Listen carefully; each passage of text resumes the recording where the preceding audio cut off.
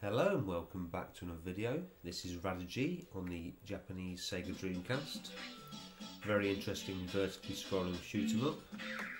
Now, it's a bit of a weird setup I've got going on here because I've got the microphone on the floor and I've got the web camera actually resting on the arcade stick. So I'm definitely going to have to proceed with caution. 3 different craft to choose from. My main inspiration for starting to play this game is actually the fact that I was bidding on this on eBay about, I don't know, an hour ago. Didn't win. One of those annoying sort of moments when you try to snipe in the last few seconds and of course the automated bid knocks you out of the proceedings, so it almost seems like you're lost by, I don't know, £1, but I'm sure it would have escalated much further if I'd have tried. I think the bid before me was 25. I put 30.88 and it went to 31.88. So I kind of wish I hadn't chosen this character with the bubbles now. Just, I'm not a fan of bubbles, got to admit. I'm not into the idea here. Just seems silly. I'm more of a laser kind of guy. I can't cope. I've got to have lasers. I'm not playing with bubbles. Forget it. I suppose a good time to check if the camera is still on the arcade stick, which it appears to be. But we've been through all this. We're not interested. Take me to the game. Take me to your dealer. Here we go. That's better. Skip button. What's the skip button? Is that the skip button? Yeah. It's like weird. You kind of get an emails or something. So very similar graphical style to that Carouse. I believe it's the same developer or same publisher. One or the other. Maybe both. Either way. I'm a little bit devastated I didn't win this on eBay because this is the kind of game that I would have grown to enjoy.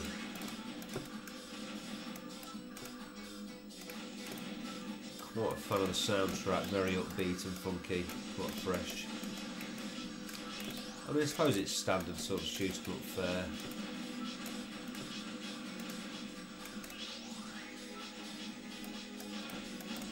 I do like this kind of thing, and I feel like some of these ones on the Dreamcast are a little bit more laid back than later games, especially things from Cave and the like. It's more, a little bit more of an experience than a hardcore shooting game, I suppose, certainly initially. Now this really confused me. I suppose it's the Japanese, but the collectibles here, they range from anything from Knickerbocker Glories to a pair of slippers. It's very strange. Now you've also got the sword mechanic that seems to be popular in these kind of games. First time I ever seen it was in Radiant Silvergun, but I have experienced it a few times on the Dreamcast.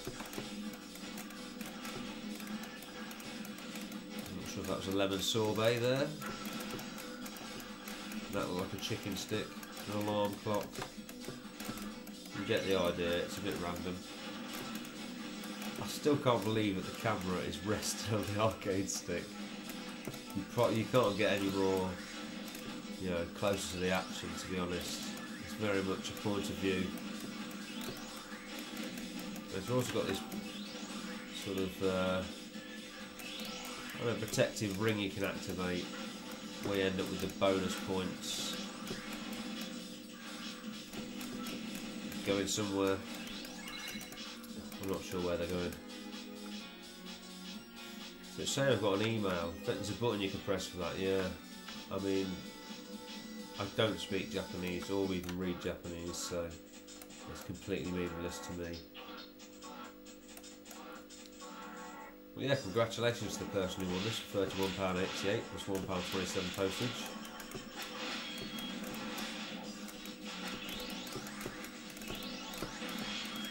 There'll be another time. For now, of course, I can always play the game if I want to.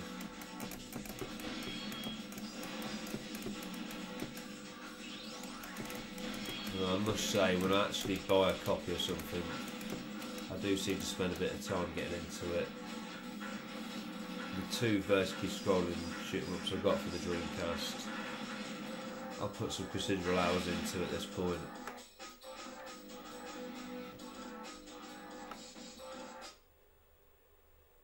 So there we go, first level done.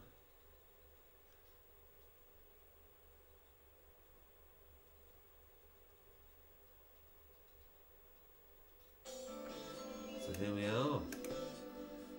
And it's kind of like the polar opposite of Carouse, which is very like, you know, sort of dull colours, you know, blacks, whites, and this is quite colourful. I wouldn't mind owning both, to be honest.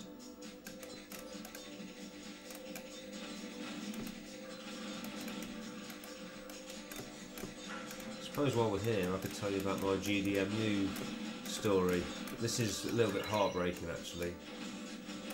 For probably the last 6 months or so, I've been following the GDEMU, which is basically a replacement for the CD-ROM drive, or the GD-ROM drive on the Dreamcast, so you can use, you know, files off a memory stick. And it's actually a 2-part story. There was one on eBay for £150, buy it now best offer. I sent an offer across of £100, the seller didn't get back to me, so I contacted him and said any chance of a response, and he sent me an offer of 120. Now at the time I was pretty wet behind the ears when it comes to the GDEMU, so I wasn't aware of its popularity and amount of demand that it created, and so I didn't accept the 120. I tried to give another offer of 110 and somebody else bought the GDEMU, rightly so, for 150 may I add, and fair play, you know, I didn't know what I was dealing with at that time. So after that on eBay they were going for like 300 quid, so I didn't bother. So I kept an eye on the official site every single day for about the last 3 or 4 months. I've checked that site, got it on my phone, straight to the home page. So about 2 weeks ago, come on, yeah, I'm going to open pre-orders again. Thought, okay, I know it's in high demand, it's going to be difficult to get one, but I'll do my best. So it said it was going to be on Saturday. The guy's from Poland. I looked at the time difference. I thought it would probably be about Saturday morning, early Saturday morning here in the UK when he does it. You know, maybe sillier in like 5, 6 in the morning here, so I basically could barely sleep on Friday night. I kept waking up every hour or so, refreshing the page on my phone, seeing if it was open yet. Still wasn't. I woke up in the morning, silly o'clock really, probably about 6:30, just kept refreshing my phone. Got to about 8:30 and I thought, you know, I'm doing my own editing here. Started to, you know, get on top of me, this is. So I thought, what I'll do is I'll go food shopping. It's obviously not going to be straight away. And I'll come back later and I'll spend the rest of the day devoted to refreshing the page and making sure I get one. So I got in the van, went food shopping. Just when I got to the supermarket, my phone was beeping. I looked at it and it said GDEMU orders now open. I got an update to subscribe to the page. I quickly clicked onto it. At that point it said orders were still open. I clicked onto that page, tried to put in my details. It wasn't having it, and pre-orders were closed. So if I just stayed at home another 10 minutes, I would have been able to pre-order one. So that was pretty frustrating, although I guess a lesson learnt. Just one of those things, really. Whether I'll be a big fan of it when I've actually got it remains to be seen. But I've got plenty of Dreamcast, so it's not going to be a problem installing it in one of them. Like I said earlier, I do tend to find if I've actually got the game, I spend more time playing it. Probably just like, you know, a strange thing, like a mental thing, if you like. But, there's this shield thing, might come in handy right now. That was only a mid-level boss by the looks of things. A lot of round circles coming at me. Wow, a lot. I got in trouble there. Should I be using the sword more? Lord of the Sword. Yeah, I'll get a GDEMU at some point. The guy who makes them is on about getting someone to help him, so maybe we'll be able to keep the pre-orders open for like 25 minutes in the future or something. I don't know.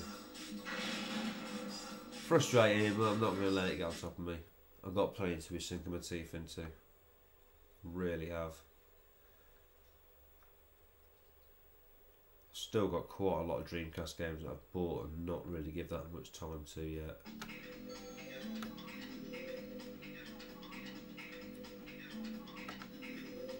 But we'll get there. No doubt about that. So the music's getting a little bit more upbeat now.